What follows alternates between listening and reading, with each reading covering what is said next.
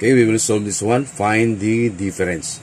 So 10 and 3/4 minus 2 and 3/8. So since this is improper mixed numbers, gagawin muna natin itong improper fraction. So 4 times 10, that is 40, plus 3, that is 43. Then kopyahin natin yung denominator niya na 4.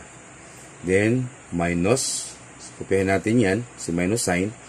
Then 8 times 2, that is 16, plus 3, that is 19. Then yung denominator niya, 8, kopyahin natin yan. So ngayon, kunin natin yung LCD nila.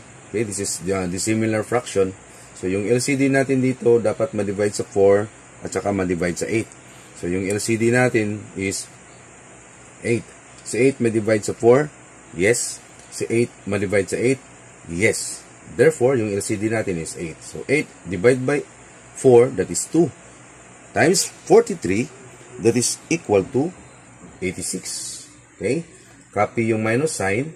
8 divided by 8, 1 times 19 is 19. Okay? Dito tayo magtuloy sa baba.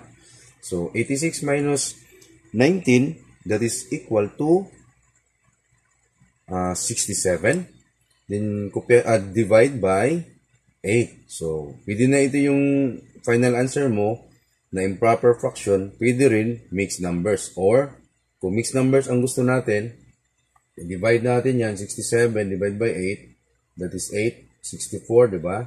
So, 3. So, 8 and 3 over 8. So, this is your final answer.